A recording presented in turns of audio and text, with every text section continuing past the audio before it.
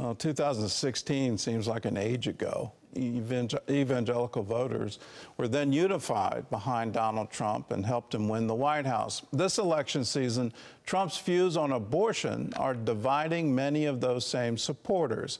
CBN's chief political analyst David Brody has the story. But we got to do that, fellas, you know? In a presidential election seen as razor close, Donald Trump will once again need conservative evangelicals fully behind him if he hopes to be reelected in November. There's a difference this time around, however. Tony Perkins is with the Family Research Council and keeps a finger on the pulse of the evangelical grassroots. The temperature is not as high as it was in 2016 and 2020 when it comes to who they're supporting. The main reason comes down to abortion. In the past, Trump courted evangelicals, promising staunchly pro-life policies, and he delivered. Since the decision overturning Roe v. Wade, however, the abortion issue has led to political defeats for Republicans. That's led to Trump's refusal to endorse a federal abortion ban and his willingness to support abortion pill access through the mail. He also declared that he would be, quote, great for women and their reproductive rights, toxic language Democrats use to push abortion.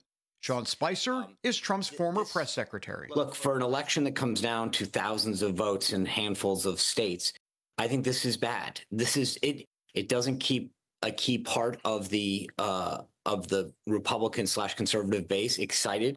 This was key to his victory last time with the judges, and he's undermining it. These are unforced errors right now, as far as I'm concerned. So has there been a shift? In an interview with CBN News, Trump campaign spokeswoman Caroline Leavitt pushes back on that assumption. I would reject that there's been a shift, David. I think President Trump has been consistent and clear, even in his first term as president, that the issue of abortion is one he believes and one the pro-life community has fought to bring back to the states. The Trump campaign is fully aware it needs evangelicals to show up bigly to win.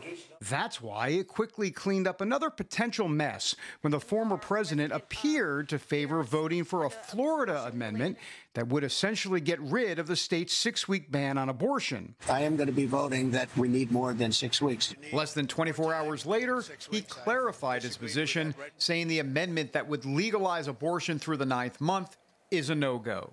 All of that stuff is unacceptable.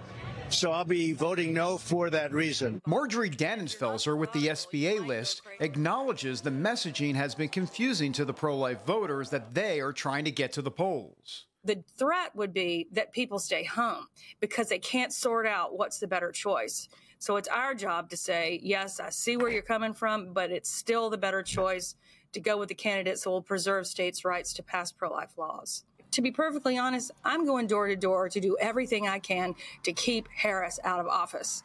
He's not Kamala Harris. He's not advocating for abortion until birth at taxpayer expense. So we have to choose that which is least offensive or that which more clearly aligns with biblical truth. But the jury is still out if that's going to translate into the same enthusiasm.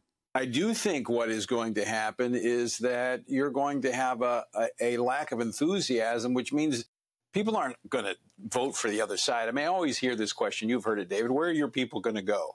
Well, the issue is they're not going to go anywhere. Some of them are going to stay home, and that's the last thing we need. There is a plan in place, with the Faith and Freedom Coalition busier than ever on the ground. We're knocking on 10 million doors. We're making 10 million get out the vote calls. We're sending 28 million get out the vote texts. CEO Ralph Reed believes born-again, Bible-believing evangelical voter turnout will be bigger than in 2016 or 2020. While abortion has been tricky, supporters maintain Trump still advocates for conservative pro-family policies. Also, this time around, new federal election rules allow the Trump campaign to work with outside groups like Faith and Freedom to mobilize voters. Reed has a warning to conservative Christian voters who stay home.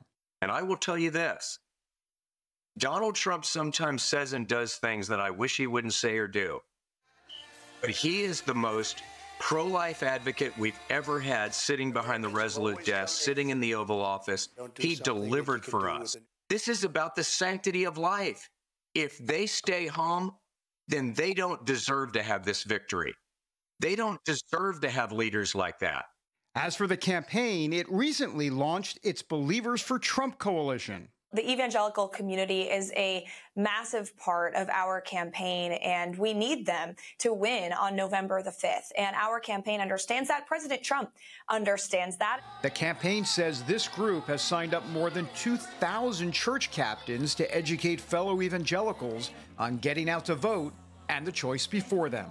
We're also targeting low propensity evangelical voters who may not be political, may not have voted in past election cycles, but we have teams on the ground across the battleground state that are focused on doing just that. Also this week, the campaign announced a new Catholics for Trump coalition. Trump world fully aware an all-hands-on-deck approach is needed as the country heads toward the fall election. The question will be whether evangelicals stick with Trump to once again be his saving grace. David Brody, CBN News, Washington. Well, it's obviously a razor-thin margin of victory, and it looks like all the focus is now on the state of Pennsylvania, and there are a series of states that are sort of on the border as to which way they're going to go. I remember 2016. I remember Hillary Clinton in a debate, and I was absolutely astounded she did it. In a presidential debate with millions of people watching, she advocated for the right to a late-term abortion. And that was a policy change for her family. Her husband, Bill Clinton, when he was president, signed into law a late-term abortion ban. That later got ruled unconstitutional by the Supreme Court. It obviously wouldn't be ruled unconstitutional anymore because Roe versus Wade doesn't exist anymore. It's been overruled. So clearly, Bill Clinton, the politician, understood you can't tack into late-term abortion and somehow win an election. And as she said it, I thought immediately, you just lost the election. Here we are in 2024.